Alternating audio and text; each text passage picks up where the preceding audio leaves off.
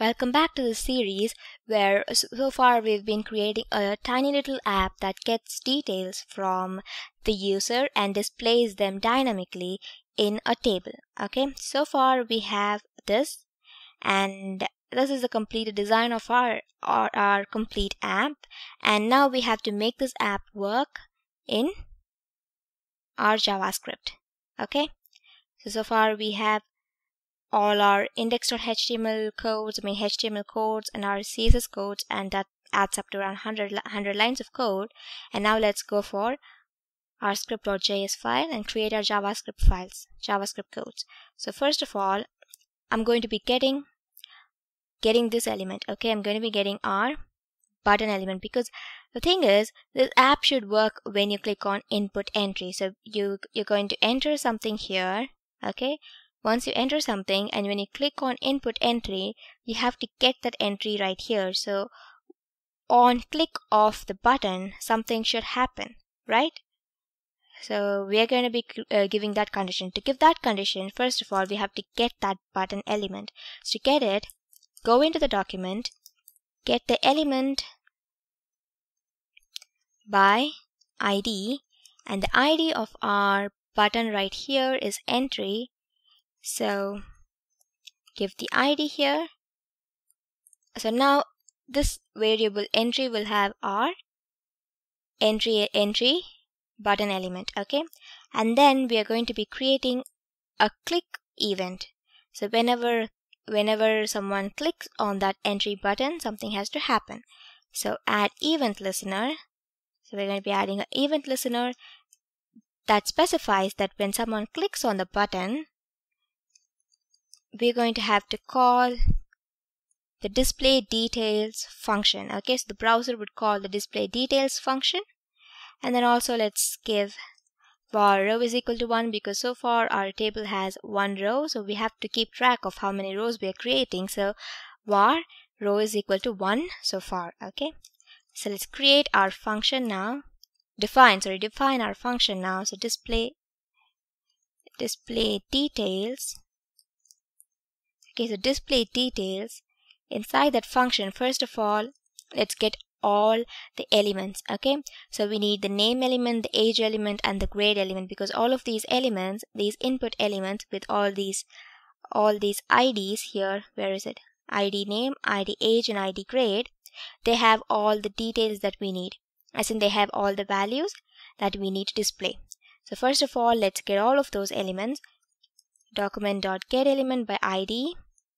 So first element is name, and then we are going to get the value of that element. So as in the string, whatever you input here, we're going to get this as the value of this particular element, and we're going to be placing that, we're going to be storing that in our variable name. Okay, so similarly, let's also do that for our other variables. So we're getting the age value, and then finally the grade value. Okay, so we've gotten all the values that we need to display on our table, in our table. So first of all, we need to check that all these values were filled. So if you fill just one of these, and if you try to input that entry, it should not work, because we need all of these details so we can show the perfect output for in our table. So first of all, let's give an if statement that says if name or if not name. So if name, this particular name variable, has some kind of value at all in here, then that will be true. So if not name means it's false. Okay, so if there's nothing inside name, and if there's nothing inside age, or if there's nothing inside grade, so even if one of these inputs are not filled, then you have to alert your user and tell them to please fill all the boxes. Okay, and then you're going to create a return. So once the return statement is encountered, the whole function would stop working. So if your user did not input any of these inputs at all, then you have to give them an alert, and then you have to stop the execution of your function. Okay, so after that you won't get any output here at all because they haven't fulfilled the complete condition. Let's save this and see what we have so far.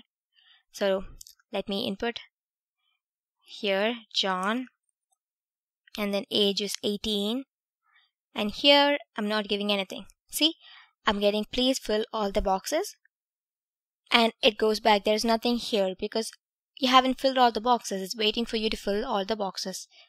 Okay, so it encountered the return and it stopped the execution of this function. Now let's also get another element, the display. So we're going to get our table element so we can manipulate it. So var display is equal to document dot get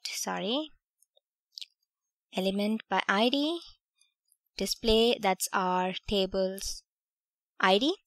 So once we get our table, then we can insert rows in this table. So we have all our values here. Okay, we have the value of name, age, and grade. Now we need to create a new row and then new cells in that row, and then we have to place all these values in those cells. So first of all, let's create a new row. Okay, so to create a new row, you can reference the table that you have here in this variable. So display dot insert row. So you're inserting a row in this particular display element, which is our table. So insert a row in the table, and you have to give your index here. So the index, if it was 0, then it would have inserted that row in the first position of the table, which is right here. So this table heading would go below, and then you'll get the new row above it. But since our row index starts from 1, okay, it starts from 1, so that means 0 is this index and the 1 is going to be the second row. Okay, and then we can create, now we've created our row, we can create our cells. So cell 1 is going to have, in our cell 1 we are going to reference the new row that we created. So insert this particular cell in the new row. It's going to be inserted in position 0. And similarly, let's create cell 2 and call new row, and then insert cell in position 1, which is the second position of that particular row. And then var cell 3 new row dot insert cell 2, so the third position of our new row. And then let's add our text inside all of these cells. So we have 3 cells right now, but you can't see it because we haven't actually looked at the output yet. So cell 1, so dot, okay, before that let me show you if we get our cells so far. Okay, so let's just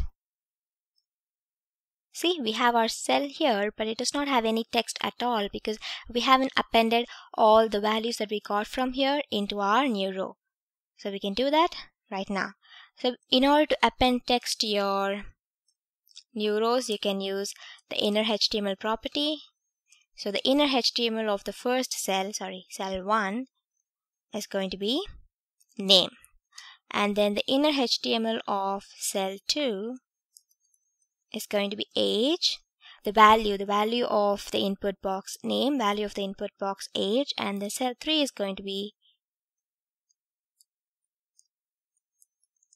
hold the value of the input box with the ID grade.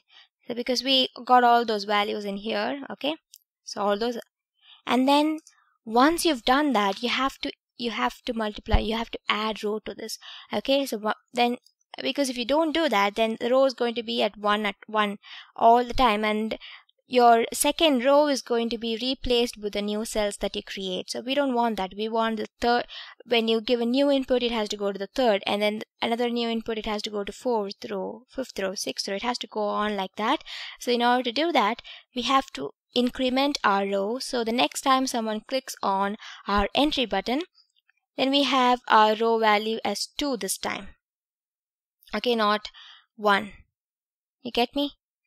So maybe you could make this var row in here, but it does not make much of a difference, because once you encounter this particular line, the line of execution would go directly to the function. So it'll, even if your var row line was right here, it'll not go to this line at all. From here it'll jump to here. Okay, so it'll bypass this line. So you can have it here, or if you want to, you can have it here. That's up to you. So far I think we've completed. Let's check our app. So John Smith 18A. See, we have our app creating our entries. So I can give the same entry multiple times. It's going to be creating that same time, creating it. So, or maybe I could change it, and then say John Doe here, and then maybe input John Doe again. So every time you create a new entry here and click on input entry, you're going to create a new row for your table. So that's our little app working perfectly. So you can use this in you can make any changes to this app that you want, based on your needs. I just want to teach you the logic of how to get inputs and output it in any way you want dynamically, because here we're dynamically creating all our rows, because we only had one row to start with, and as and when we enter, we're getting new rows created without us adding any more new lines of code because of our JavaScript, because the function display details is being called every time we click on this particular button. And with the same lines of code, we're getting multiple rows added. So that's it for this particular app. Please subscribe to my channel to get more little apps and tutorials like this, so you can learn how to master JavaScript and other programming languages as well. I don't just deal with JavaScript. I'll be uploading videos in other programming languages too. And please leave comments, like the video if you like my tutorial, and please subscribe. And I'll see you in the next video. I hope you have fun creating this app right along with me, or after you see this tutorial. Practice always makes perfect, so don't just watch the tutorials, okay? Try to create the app as well, and then try to play around with it. Change colors here, maybe change some functions here, maybe you can change the output mechanism here as well. Just play around with all the JavaScript codes and the stylings and everything, and I'd always love to see all the output that you're getting. So if you create a new app, or if you create an enhanced version of this app, then please leave a link to that in the comment and I'll check it out. Thank you. I'll see you in the next video. Bye bye.